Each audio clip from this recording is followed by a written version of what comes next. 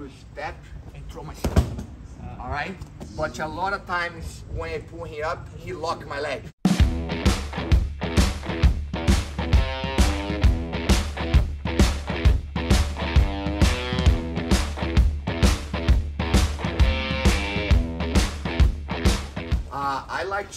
I do most of the time to do the pass. And then if the guy block my pass, I go for the choke, right? I do that pass here, right? I'm here, I wanna pull him up, and then I will step and throw myself. All right? But a lot of times when I pull him up, he lock my leg. And then I cannot step because I need to do this, I need to be able to step this leg out. And if he squeezes his knee, I cannot go anymore. And that's the time I switch, okay? And that's the time I go for the choke, right? Most of the time I attempt it for the pass first, and then I go back to the choke. Make sense?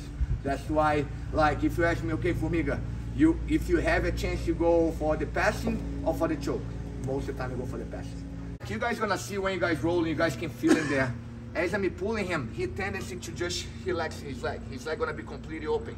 And most of the time the guy coming to hug my leg and they wanna start to set up the lapel or my belt, right? That's what they're looking. And they give me a lot of space. I'm gonna be here, I will pull, and he come, look, I step out and just throw myself. And then switch, right, the side control, right? Super simple. Basically, I step over and jump on him, you know? And just need to like manage that collar grip to pulse if I need to. What if he throws in a De-La Riva hook or something? That's for him to push the De-La Riva, he needs to use the other leg to push my leg. Makes sense? Like, because like most of the time I'm gonna be here, right?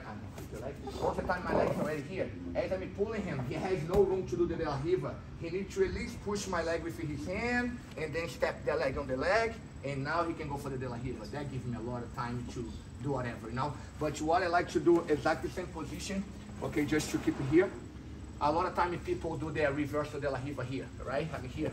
I do the same, cross collar, but besides to have the sleeve, now I have his knee. I try to keep nice and tight. As I'm pulling him, I switch. And then hug,